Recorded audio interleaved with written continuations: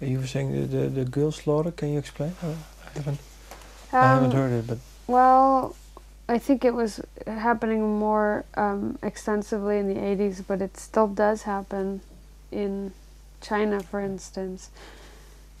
There's such a thing as orphanages that are called dying rooms, where families that don't outright want to kill their children or, throw them in the dumpster, as some do, they send them to these orphanages where they basically just die over a short period of time from neglect and malnutrition.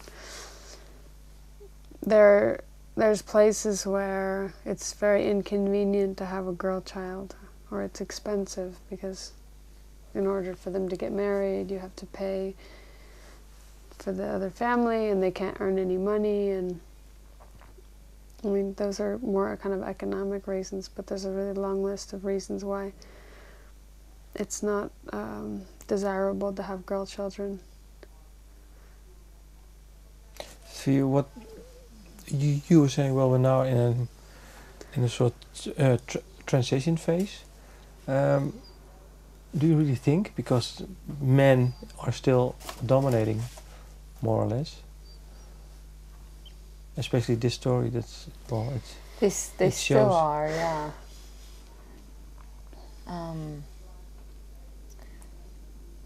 Some people seem to be close-minded and becoming more close-minded, but there's another people that are starting to learn a vocabulary. Questions are being asked that weren't asked before. Things are being covered in the media that didn't have so much attention. And there is a change in the temperature of people's consciousness. It's very subtle, but it gives a small grain of hope. So it's that tiny, vocabulary that people are starting to be more aware of and use that, brings the, the excitement, something small. Yeah. And what is the role of religion in this transition? Because I think religion is still mainly more focused on men. Mm-hmm. So, well, for us, religion is definitely something that needs to be removed in order to begin the ability to have more accurate perceptions about gender. The illusion of male spiritual superiority that is served in most religions, particularly the sky god religions. In our perspective, it has a very big hand in really in a lot of the world's problems, but particularly the oppression of women. And it's getting very it's really boring to see a new pope, and to see men on television wearing these old garments. It's really, it feels over. It feels over for us. Like we're really stuck in the past, and it seems totally irrelevant. Like, it's not helpful at all. And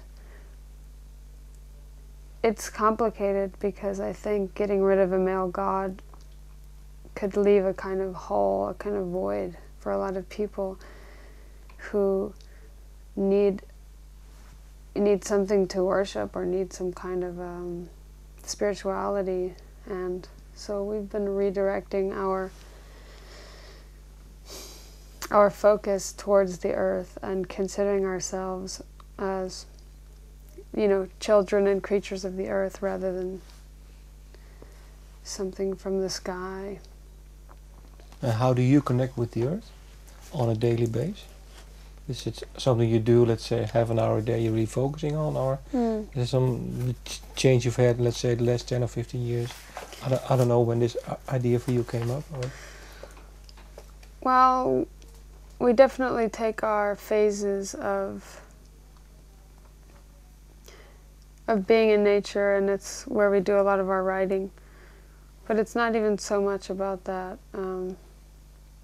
It's more about being present and being accountable for ourselves here, and not escaping to some kind of fantastical place, and not getting rid of this idea of God judging us and promising us things if we do right. But